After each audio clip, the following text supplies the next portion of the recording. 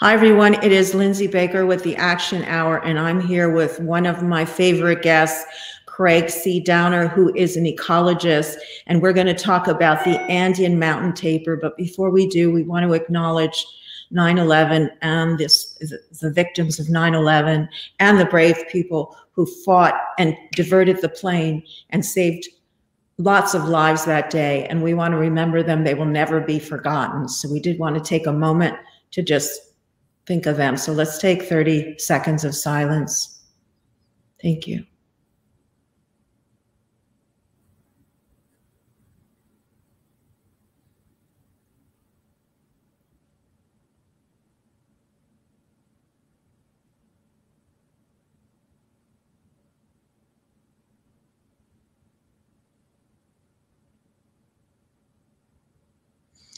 Okay, Craig, thanks for being on the show. And it's always a pleasure to have you on. And today I have to say what we're going to be talking about. I never heard of tapirs, but apparently they're in the horse family. Is that correct? Well, no, they're in the tapir family, but they're in the order that includes the tapirs and rhinos and all the horse-like animals. So there's three extant existing families in that order. There were other families that have since become extinct, but that's a little too complicated to go into now. It's really a fascinating and ancient order, and they're a very important order. They bring a lot of balance, and they're like gardeners. Wherever they go, they build the soils and they seed the plant. So some of them call it. Maybe let's jump in right there. Let's jump in right there with the word seed. Now, you had told me that it's extremely important because they're a seed species, and we want to explain what that is. And then maybe you can talk about, I know people probably have heard of keystone species. Maybe you can talk first about seed species and then get into what is a keystone species and why do we care? Oh, yeah, a keystone species is a species that has a major effect at maintaining the integrity of an ecosystem or life community. And the mountain tapir is a keystone species for the northern mid to high elevation Andes. So this is a fabulous area that has some of the greatest biodiversity of species of plants and animals in the world.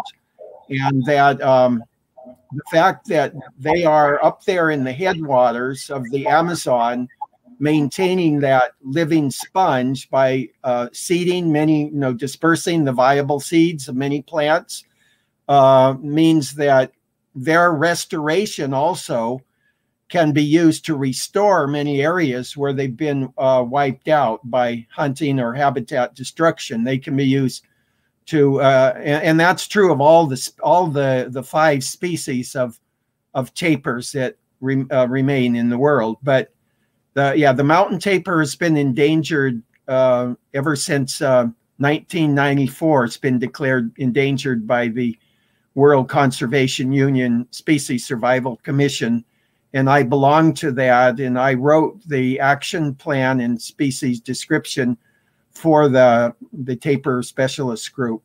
Now, we're going to get into that in a little while, and we want you to walk us through the plan. It's always great when we bring information to the public to say that there is a plan that could be a viable plan that could be used. And not only you wrote this plan, but you were peer reviewed. So it's been scientifically tested out. And in fact, well, getting the whole plan into effect is where all the testing and scientific data will come in, because certainly there's a lot of research that needs to be done there, and you'll go through that with us.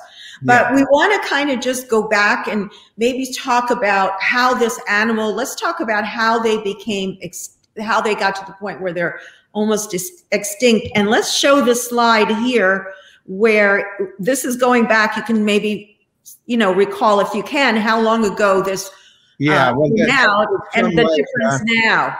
Go ahead. From the 1997 tapir action plan. At that time, we were only aware of 4 species of tapir. But since then, the Malayan tapir has also been, and the Baird's tapir or Central American tapir have also been declared endangered.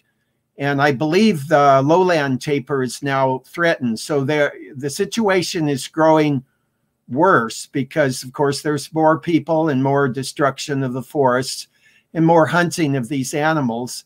So the two main causes are the destruction of their habitats and just hunting them directly to eat them or to tan their hides or to use their parts for folklore medicine.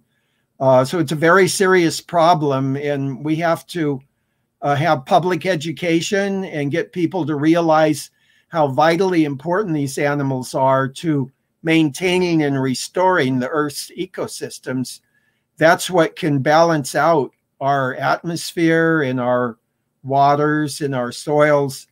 And these are ancient presences. They go back many millions of years. Matter of fact, they often call tapirs living fossils because they go back so many millions of years. I think to give people a good background on what we're talking about, it might be good to show a couple of movie clips that I think are phenomenal. Why don't you just give us a quick, well, let's just jump in and then we'll talk about it between the two of them. Yeah, okay. In remote parts of the Andes, there still exists a very rare animal, the mountain tapir.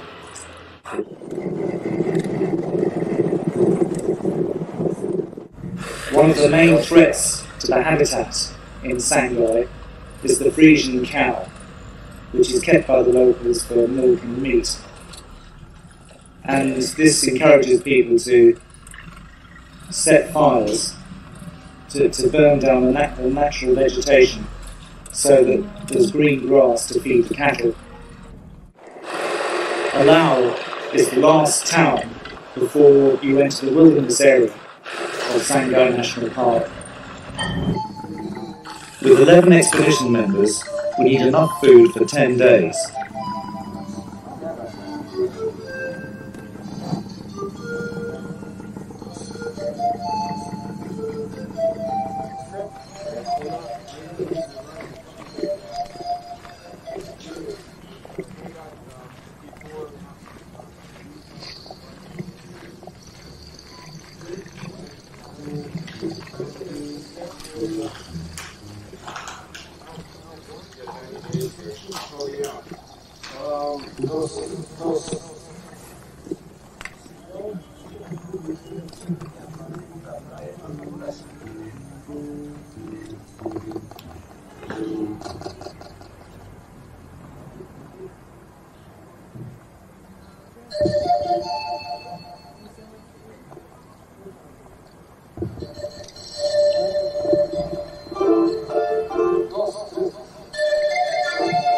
Chopping down, the whole mountain will slough away, and they'll have no more clear watershed for this vital Rio Alau, which is so vital for the community of Alau and Likdo and Pungala.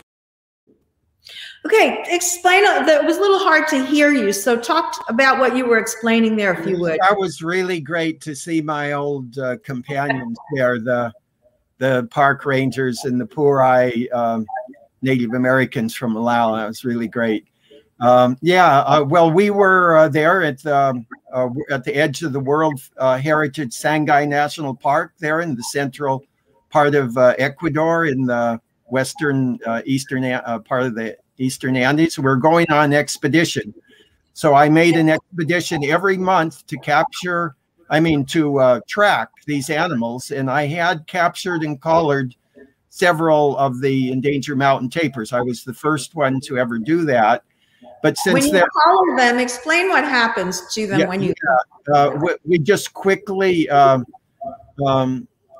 lassoed them we brought them to bay and at the water source, and we quickly lassoed them and placed a collar on them. That was plenty loose and that emitted a signal so that we could track them with radio telemetry with antennas. And we tracked them all the 24 hours of the day for years. And males and females, a couple younger ones, and most of them were adults. And then we just learned an immense amount about their behavior, their movement patterns, when they're active, when they sleep. how they go to different parts of their habitat, like mineral seeps that are needed for their survival and their favored foraging areas. So I just learned an incredible amount from that radio tracking, but I also did a lot of direct observations, and that required a lot of hiking around, and those Andean Highlanders were just incredibly strong and knowledgeable people. I mean, I couldn't have had. So they were your guides. Were they your guides, so to speak? Yeah, they were my guides for sure, and I couldn't have done it without their help, and including the capture and the collaring. But they were not harmed. They were immediately released. Right. Yeah, we want to make sure people know that and the purpose of doing it. I noticed that some of the areas in that video where the cows were grazing, it was really, it was all just grass, and a lot of that was even gone. How much cattle ranching is done there? Cattle ranching and sheep ranching. Yeah. It's really big, just like it is here in the West. I would say sheep is more major there in the Andes. But it is very devastating because they will be pressured by bankers and by merchants to produce more and more sheep or cattle, because that's what the people consume, and then consequently they end up burning a lot of the forests and bushlands in the paramos. That's the moorland above the trees, and then that ecosystem is very delicate and only withstands so many years of that before it deteriorates, and especially on the steep slopes, then the vital soils are washed away by the heavy rains. And then soon there are vast areas of the Andes where you have nothing but barren rock. You have a wasteland, and it's, the mountains are like a history book, and you just look at them and you can use your imagination and say, well, this used to be a wonderful high Andean forest and moorland, but now it's become a barren wasteland. And that's true of thousands of square miles in the Andes. So this is a vital cause, talk about a heroic cause, but we have to deal with our fellow humans and treat them respectfully, but firmly, and just say, look here, there's better ways of life. So that's education. Like plant-based. I really stress plant-based, and I don't eat meat. So I stress their quinoa, which is quinoa is a complete food, and it's native to the Andes, and they still raise it in their gardens. And same with the yucca or the oyuca and the oca. I mean, it's such a verdant array there of what you could grow as a plant-based. There's thousands of plants and that like the passion fruit flowers that give that beautiful fruit that gives nutritious and very healthy juices, and also the palm trees that have the different nuts, and they're just endless sources of food they could use. But number one is we have to get them to understand, and most of them do. They understand that those mountain forests and paramos are their water source. And that's why my project in northern Peru, we have actually saved some of the last cloud forest and paramos there that have been threatened by some of the world's largest mining corporations. And I have an ongoing project there, and where our aim is to set up a nature sanctuary throughout that entire area there in Piura and Cajamarca states. And we're making really good progress on that. So if anyone wants to contribute, just go to my AndeanTapirFund.com. Which we have at the bottom there of the screen. And we're going to be repeating that information. I'm going to be posting it as well. We're going to be visiting your site. But we're getting several comments, which you haven't seen, about great. the BLM from one of our top fans asking about the wild horse roundup. Now, Tina, we appreciate your watching, and this show is about the tapir. But Craig, can you just jump in for about 5 minutes and talk about that and I know that there's a lot of activities going on right now, and is there a sandwash basin roundup slated? Do you know about that? Oh yeah, that's been ongoing, still is ongoing. Yeah, that's such a disgrace. There, so many of those beautiful horses have been terribly harmed and even killed. And I understand the BLM has announced that it's not going to round up within the herd management area. However, it's continuing to round up outside the herd management area. And I think we should be very careful there, because I know that often the ranchers or the people who don't like the wild horses will purposely drive the horses to where they know they're going to be rounded up. So I don't trust that as like a reprieve on the roundup. No, I'm very upset about that sandwash basin. You know, they give 92% of the forage there to the sheep ranchers, and that's a typical situation. It's even more extreme than average, but that's typical throughout the West. And this so-called path forward is it's a wipeout plan. And I just wrote an article that was it's getting a lot of reads on the Horse Talk New Zealand. It's called "Outrageous Treatment of America's Wild Horses and Habitat." And I explain that, and it has a number of links. And I mentioned the Sandwash Basin, but I think that would be a good thing for people to share out. So what we're going to do is, as soon as the show is over, we'll put that link up so people can come on and share that out. But let's just wrap up a few more words on this, because we cut a little bit off kilter here. I've never done this before. We have a lot to cover. Well, I really appreciate go ahead and wrap up on it. For those horses, and they fill a very similar niche to the mountain tapirs, keystone species. They're a restored native of North America. The horse is definitely that. And, you know, 2021 is the 50th year anniversary of the Wild Free Roaming Horse and Burros Act.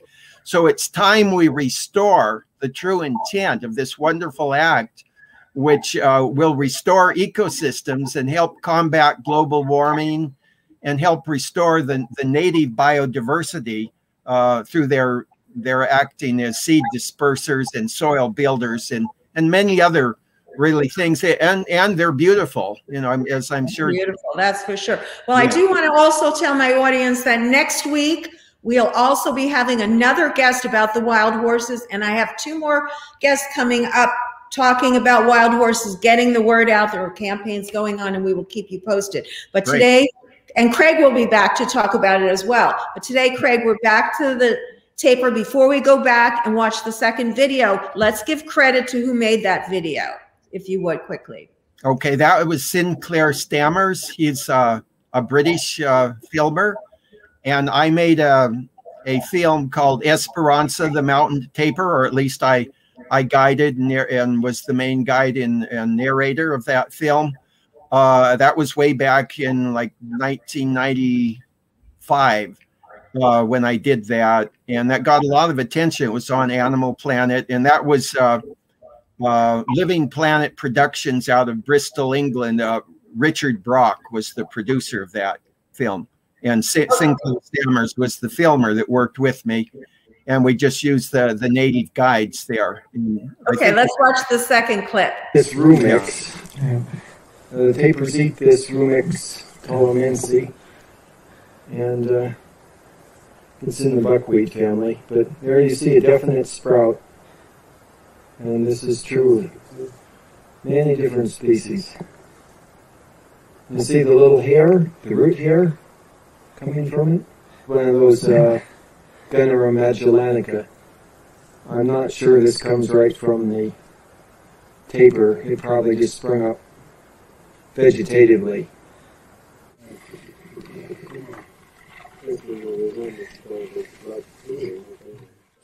A welcome break in the collection of tapir tours is enjoyed over a hot cup of steaming coffee. Okay, here we have the rear foot of the mountain tapir, which has 3 toes with spade-like hooves. It's traveling along the river. We spend a lot of time in the riverine meadow, racing little curves. The front teeth have 4 spade-like hooves minus a thumb. And these are very versatile. It's a very versatile organ. They can swim, they can climb very steep slopes, dig their way into the mud. And they have been observed to eat mud, eat clay-like mud to obtain minerals. And here's Ricardo, who spotted the mountain tapir. And we hope to get a little closer.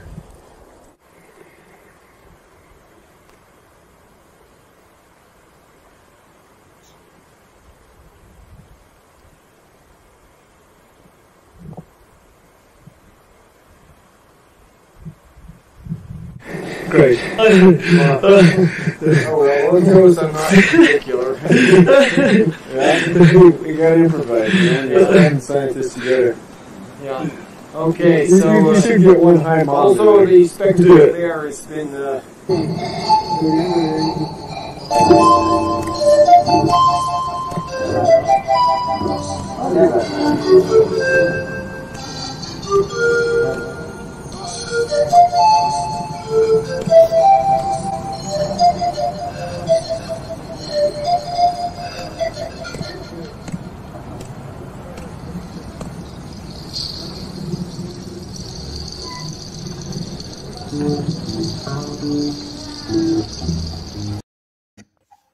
Okay, I don't speak Spanish, but I know it said that the tapir were in danger of extinction. Is that correct?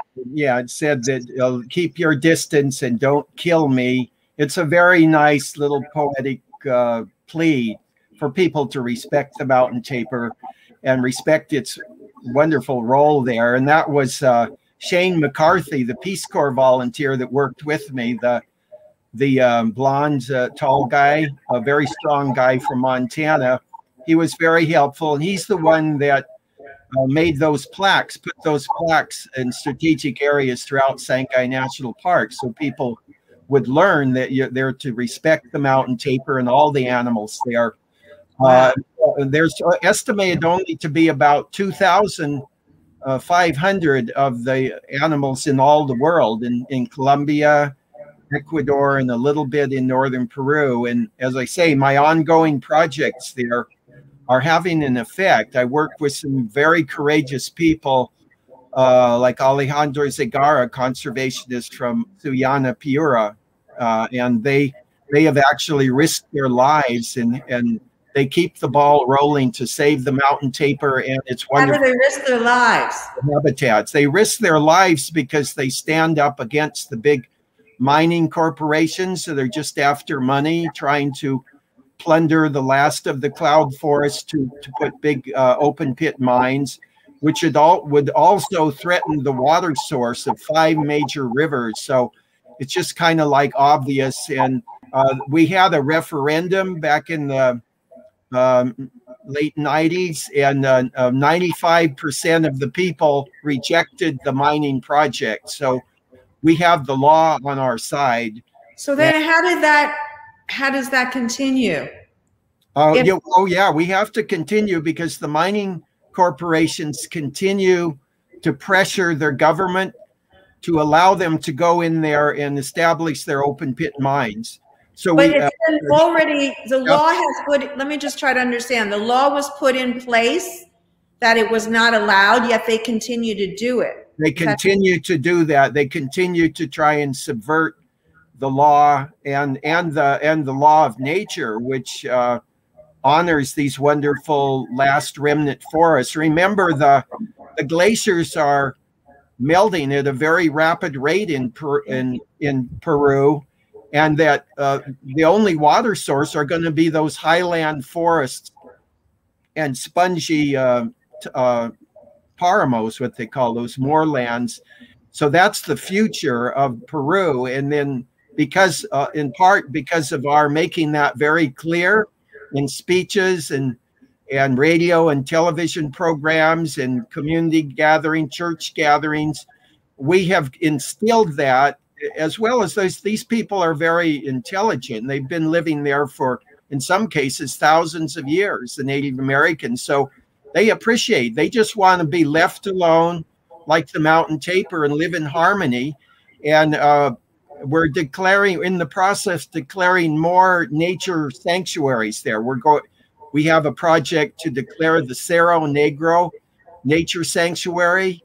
And I think it's going to happen now because there was a new election of a new president in Peru. His name is Castillo, and he's a conservation. He's a very enlightened, relatively young man who had been a professor, and I think he's going to collaborate. So things are looking up now. That's great. But we do need more support for this project, and I am a member of the IUCN Species Specialist Group, and I have an approved project to declare the Cerro Negro Nature Sanctuary or Ecological Sanctuary there in Peru.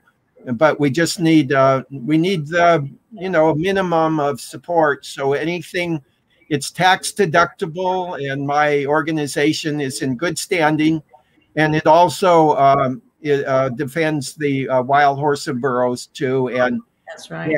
Any member of the horse, tapir, or rhino families, and I offer really, I believe, very excellent presentations, PowerPoints, and I offer speeches, both in English and Spanish. So anyone who would like to have me give a speech or appear on a program such as you're doing, I'm really grateful.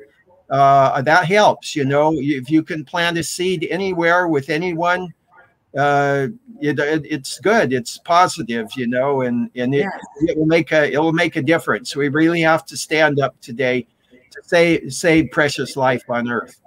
So people can donate here on your website, and they can also contact you for speaking engagements, etc. We have your this is the address here going across the screen, but I'll add those as well as we're speaking. I'll add your address here into the comments for people that want to get it right now. And go ahead, keep going. Let's see. I also have a project going on in the lowland Peruvian Amazon, where it meets the Andes with the Shipibo tribe. And that involves the lowland or Brazilian tapir, as well as all the forest there, which is very threatened now because of what's happening in Brazil.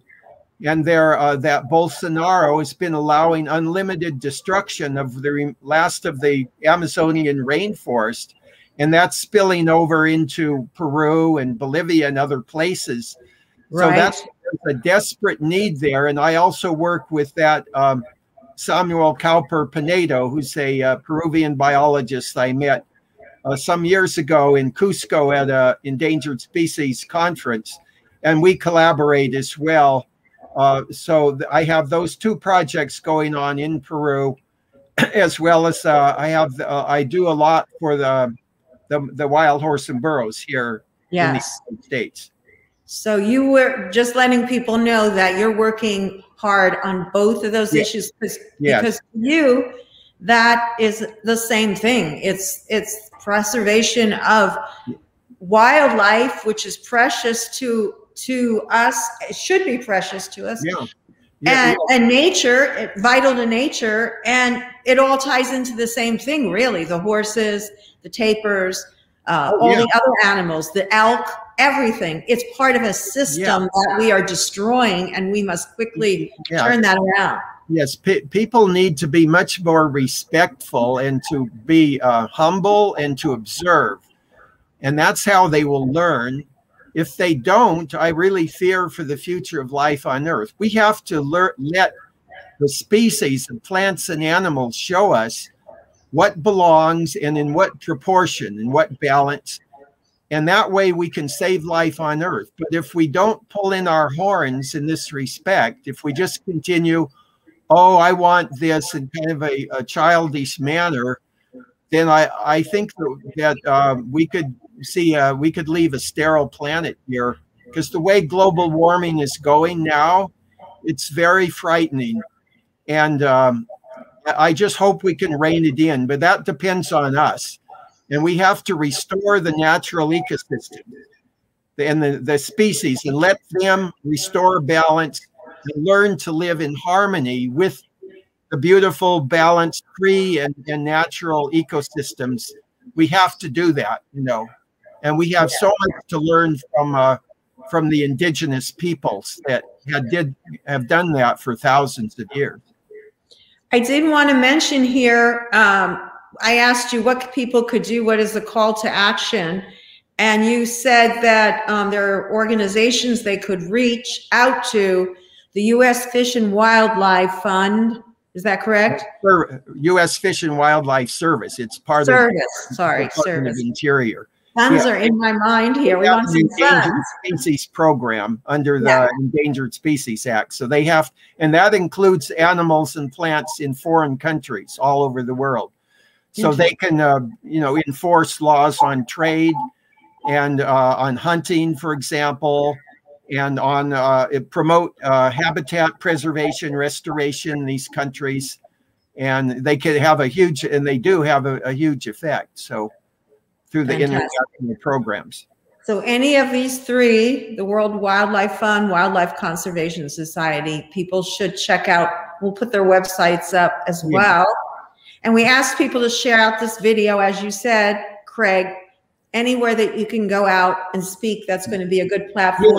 Yeah, I have a wonderful professional PowerPoint, which covers all the three families, the horse, tapir, and rhino families. They're all in the Parasidactyl or odd-toed ungulate order of mammals. And this is a disappearing order. I mean, 13 of the 17 species are on the red list of threatened and endangered species, and many of them are in critical danger of extinction. And yet they play a very important role. They're not cloven-hoofed ruminants, but they're soliped, single-hoofed cecal digesters, and they don't as thoroughly digest what they ingest, and consequently their droppings enrich soils. They feed soils and they feed ecosystems, and they pass many more species intact and capable of germination. And anyway, I really welcome. That becomes like fertilizer, natural fertilizer. Natural fertilizer, absolutely.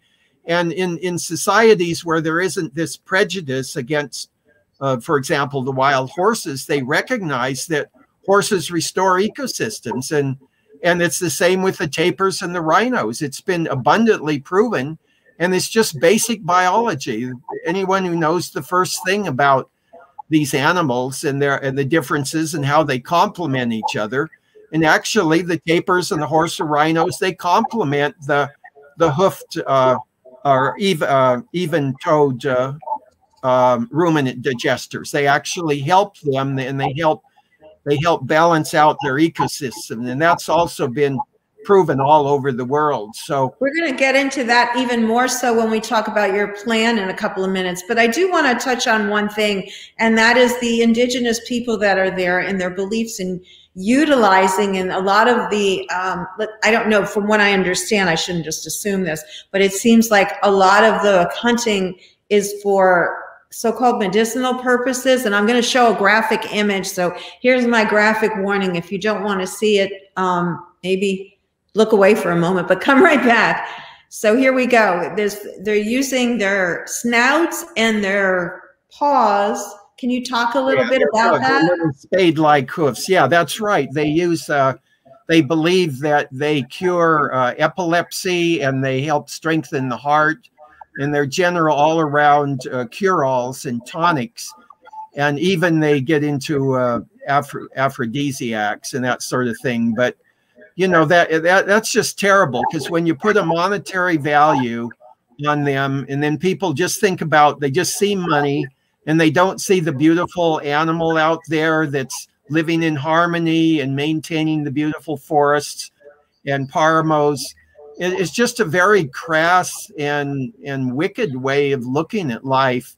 Right. Now, how do you think, what are some ways that we can re-educate people that live there? And I knew you were talking about that a little bit, but do you have any desire to go back there? Is that part of it? Yeah, no, I was going to go back there this past year, but because it wasn't advised due to the COVID-19, but I do plan. It's my compadres down there want me to come as soon as it's possible. It is safe to come, and I am planning to come down and visit both the projects in northern Peru, where we have and we've been victorious at saving a vast area from some of the world's largest mining corporations. I want to go there and give conferences and go on expedition. I also want to go down into the Andean foothill and Amazon border there around Pucallpa, Peru, and work with the Shipibo tribe and my friend Samuel Cowper Pinedo, that fine biologist that's spearheading the movement. So yeah, no, but I keep overseeing these projects, and I just sent two support wires down to both projects, but they really need more. They get by on a shoestring, you know, but they do incredible things with the small amount of funding I'm able to send. The animals are really incredible. I was just looking at that one picture here. It's a drawing, black and white, but it did have the opportunity to see a color picture of a baby that was striped like that. Now, is that a rare? No, that's typical of all the tapirs. They're born like a lot of animals with natural camouflage. They look a bit like a watermelon, you know. I know.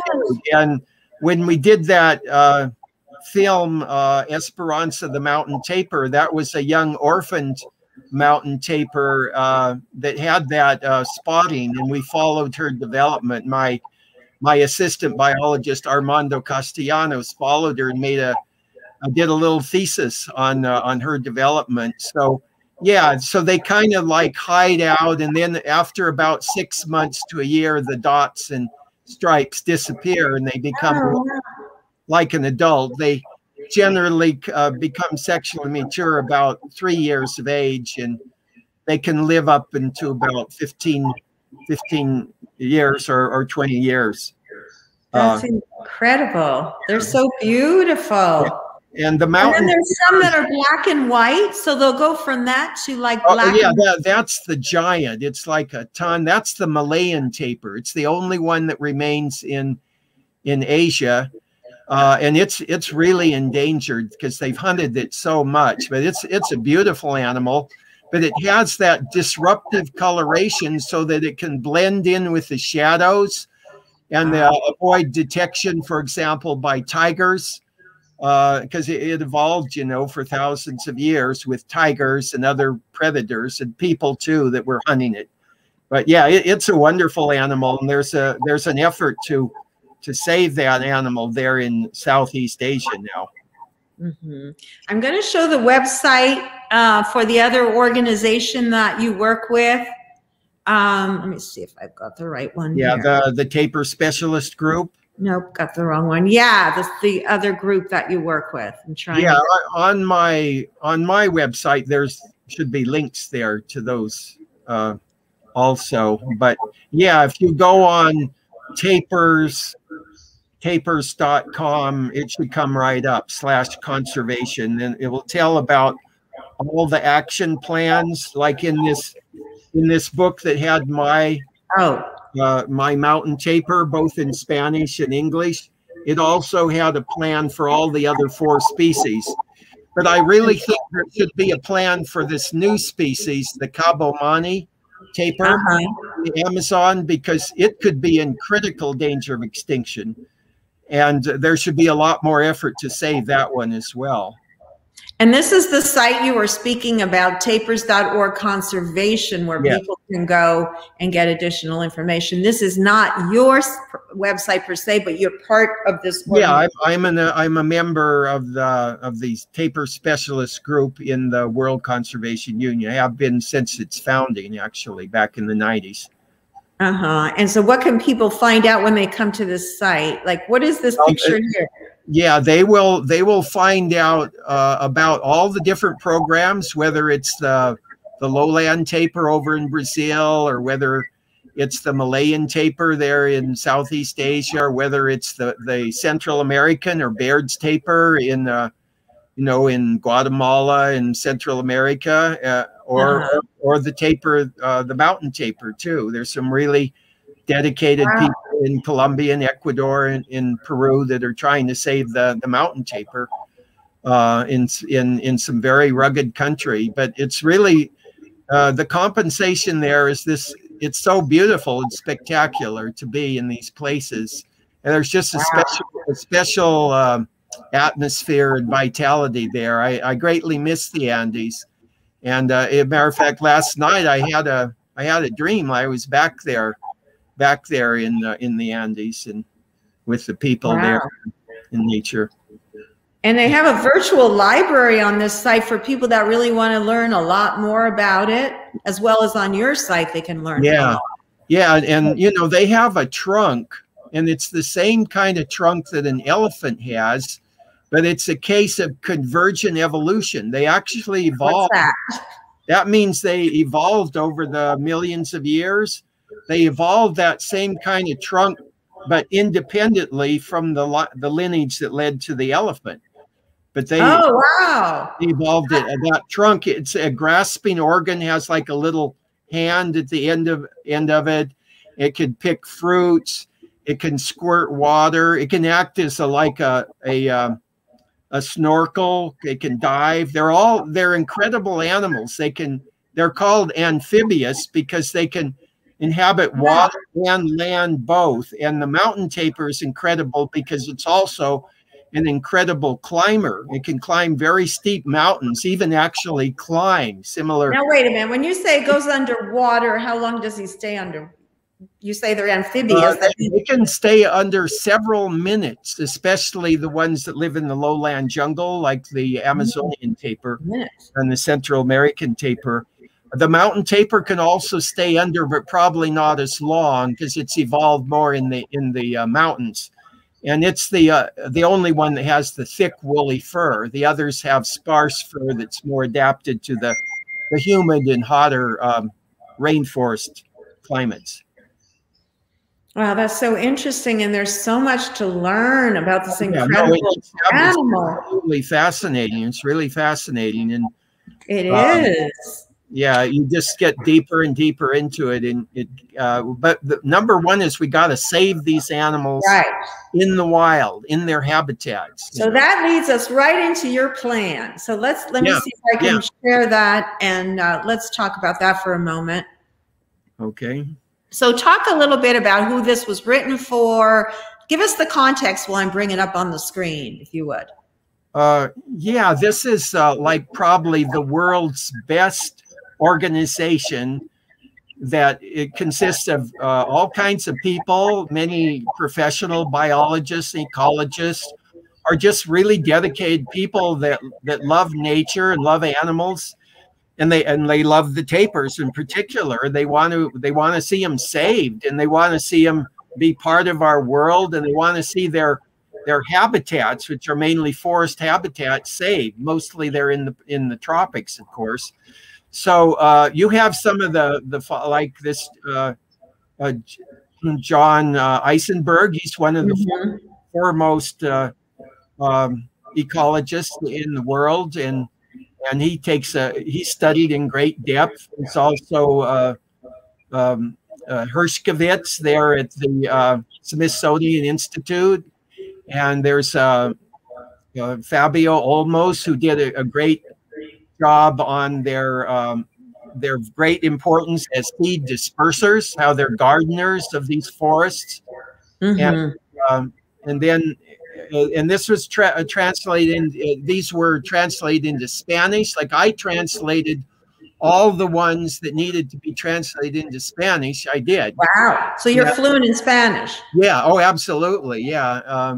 Years and years. It was just like second nature to me. I love Spanish. It's a very rhythmic and expressive language for sure.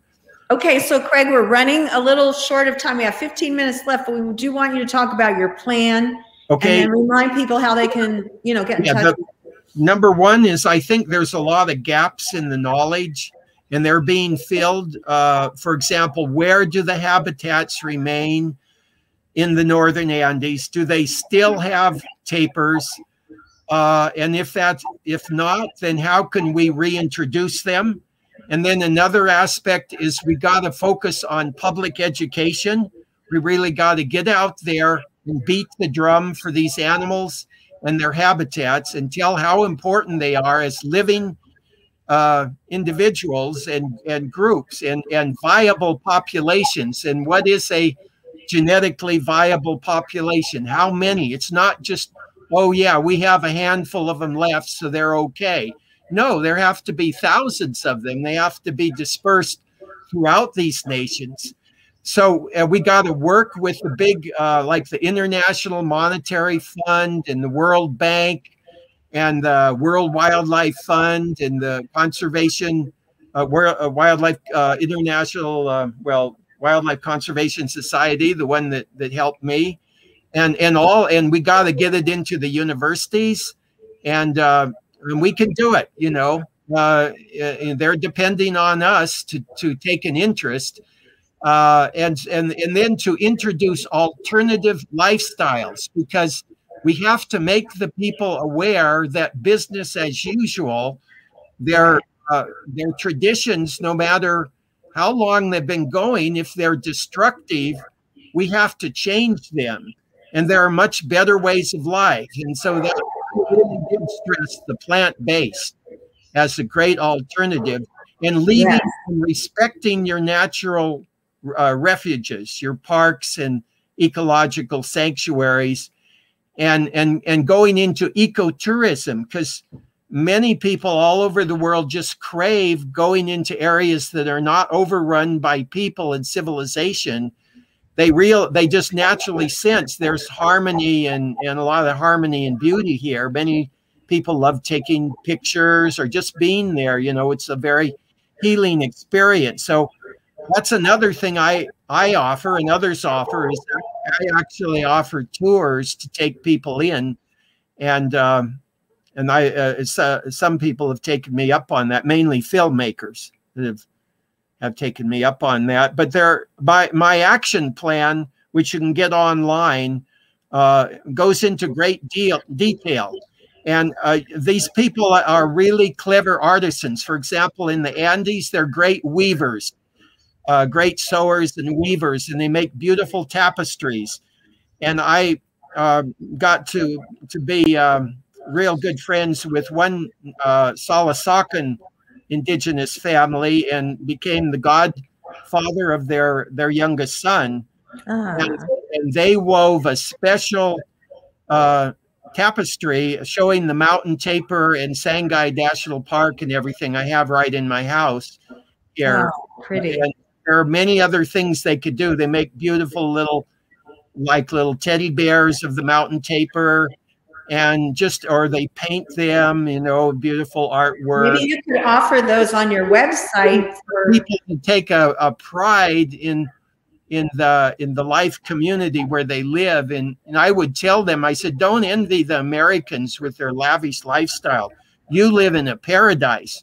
You just have to learn how to appreciate it and respect it and preserve it, because you really live in an incredibly beautiful and charming area. So you're very I think what you said is so important, educating them, because once the people know that if they don't take care of it, they're going to lose everything there. I mean, their whole lifestyle, their whole way of living. Yeah, and that helps. I think making them aware of that.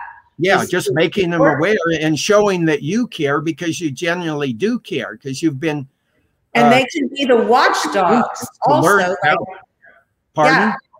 I say they can be the watchdogs for things like poachers. Oh yeah, yeah. You see that in Africa with the black mambas that are a tribe of women, or a force of women soldiers that are so effective. And, oh yeah. Yeah, no, it's often the women who really do care and have that nurturing quality. Yeah. And like the tree huggers there in northern India, that the Nanda Shiva, who was the Nobel Prize winner, is that her name? Anyway, I met her once, and she and those women actually went and hugged the trees to prevent the last forest from being sawed down. And I guess that's where the term came from. Is that what they're? She was an original tree hugger, and became a Nobel Prize winner, and she risked her life to save the last forests in northern India from being just mowed down. You know.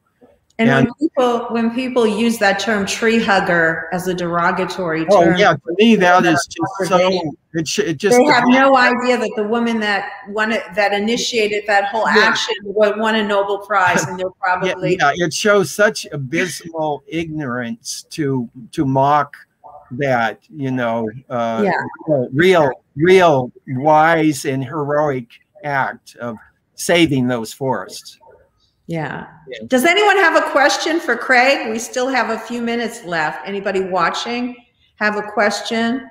We can tell you again that you can go to his website, which the information is up there, right there, AndeanTapirFund.com, not org.com. Take note of that if you would. And then also, we've got his address if you want to write to him. You can reach him on Facebook. What's your Facebook handle? Yeah, you can go to Craig Downer, or you can go to Andean Tapir Fund / Wild Horse and Burro Fund, or you can go to the Wild Horse Conspiracy. I have those 3 Facebook pages or sites. That's fantastic. We're sending out a lot to invite people, and I got some calls, so I hope we got a few people on. If not, you know, I can send them. To invite them to say, to come on to watch the show.